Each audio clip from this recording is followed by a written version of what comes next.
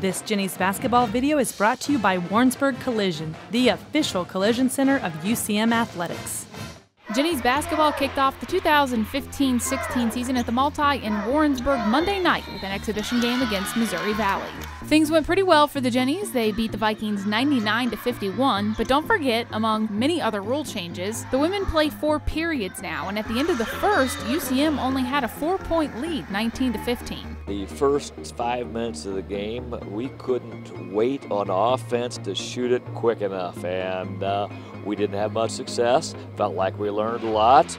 I thought they made some shots, they made some plays, and as the game wore on, obviously they wore down. So it's kind of what these games are for, is to kind of figure out, you know what, guys, you don't have to make every play look fantastic.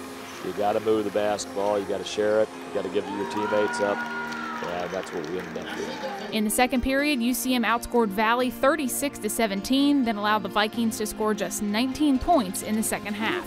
Shelby Winkleman led the Jennies with 22 points, Sierra Gaines added 15, 13 from Paige Redmond, and Danielle Berry had a double-double of 10 points and 10 rebounds. The Jennies shot 74% from the foul line, pulled down 61 rebounds, forced 22 turnovers, and grabbed 12 steals. It's just good to pull the bleachers out. The scrimmages are good, but this is even better because now there's a box score at the end. You have to just put 5 players out there. So if you're sitting on the bench for a long period of time, you're saying to yourself, what do I got to do to get in there? What do I got to do?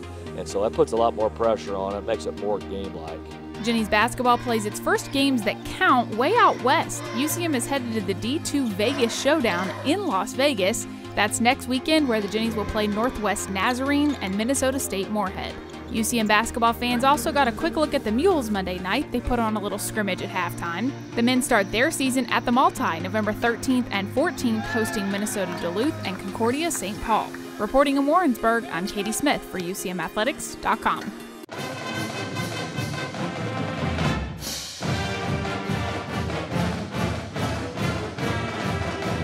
This Jennies Basketball video is brought to you by Warrensburg Collision, the official collision center of UCM Athletics.